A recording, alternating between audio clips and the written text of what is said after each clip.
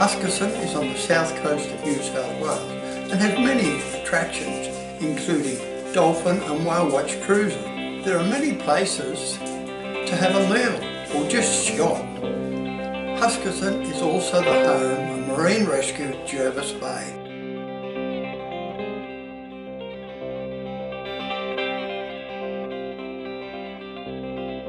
Yeah, I'm Russell Green, membership officer for Marine Rescue Jervis Bay. Been in the unit approximately 8 years. I had a sea change. I moved from Bathurst, came down here. A lady was selling pens for, obviously for Marine Rescue, and I said, "What's this for?" And she said, "Come over here and have a look." And I wandered up the stairs like you did, and I had a yarn with the guys here, and thought, yeah, this will be good fun. Yeah. So it is interesting. It is good for being retired and looking for something to do. Yeah, and most of our members, I have to say, are retirees. Marine Rescue Port Kembla, Marine Rescue Port Kembla, Marine Rescue Port Kembla. This is Marine Rescue Jervis Bay. Radio check please on channel 16. Over. Over. Marine Rescue Jervis Bay. Marine Rescue Jervis Bay. Marine Rescue Jervis Bay. Here is Marine Rescue Port Kembla. You are coming through loud and clear on channel 16. Over. Thank you for that, Port Kembla. Marine Rescue Jervis Bay, out. Could you please tell us a little bit about the Marine Rescue organisation? Well, it was Coastal Patrol up to at least about 12 years ago, and then as Marine Rescue New South Wales, three organisations merged to become Marine Rescue New South Wales. Yeah, there's 45 bases between Eden and the Queensland border, including Lord Howe Island,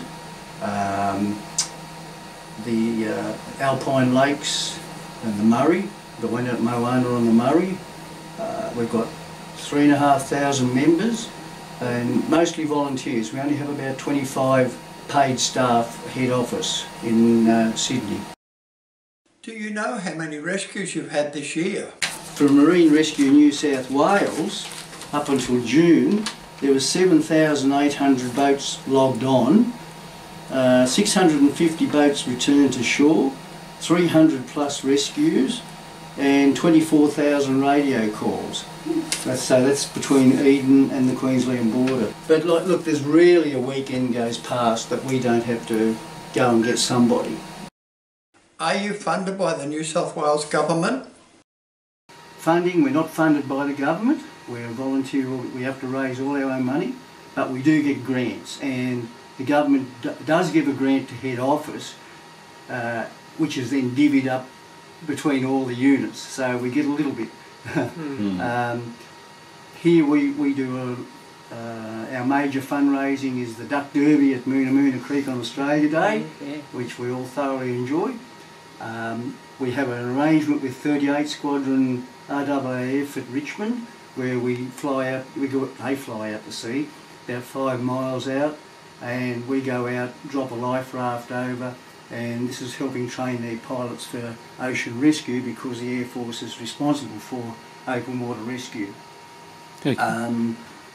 So they drop smoke flares and training medical kits and everything, and then we pick that up after they're finished, and we bring it back to Creswell, take it all off, and then they graciously give us an account for fuel for that. So that's a fundraiser for us, a major fundraiser, because our big boat holds about 2,000 litres of fuel, so 1,000 litres of fuel, sorry. So that's over $2,000 worth.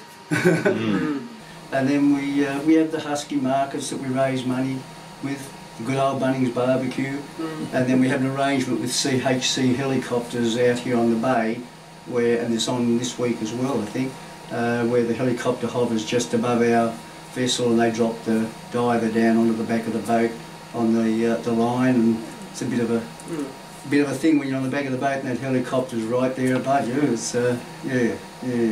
So yeah, we're always fun, and we have a grants officer, the owner, who does a wonderful job getting grants going out everywhere looking for grants, and we've just got a couple of grants because we've got to put 2 new motors on the back of our small vessel, 2 outboards. There's over $30,000 gone straight away. That's a lot of sausage sizzles. Shoalhaven Movie Makers would like to thank Russell Green and Marine Rescue Jervis Bay for a very interesting and informative day.